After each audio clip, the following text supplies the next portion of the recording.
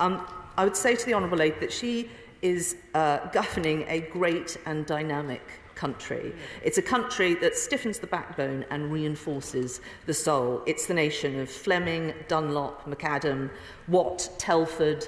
It's the nation of the Argylls and Black Watch crossing the Rhine, of the Scots Guards at Tumbledown, of Shimmy Lovat's commandos securing Pegasus Bridge. The taxes sitting in the Scottish Government's accounts not being spent on education are paid for by grain farmers, not grievance farmers, by incredible communities and creatives. And the people that elected the Honourable Lady are incredibly resourceful, and they do not match the SNP's vision of them as a nation of victims. They are a powerful force for good in the Union and the world. They march to the fife and drum, not the saddest tune played on the smallest violin.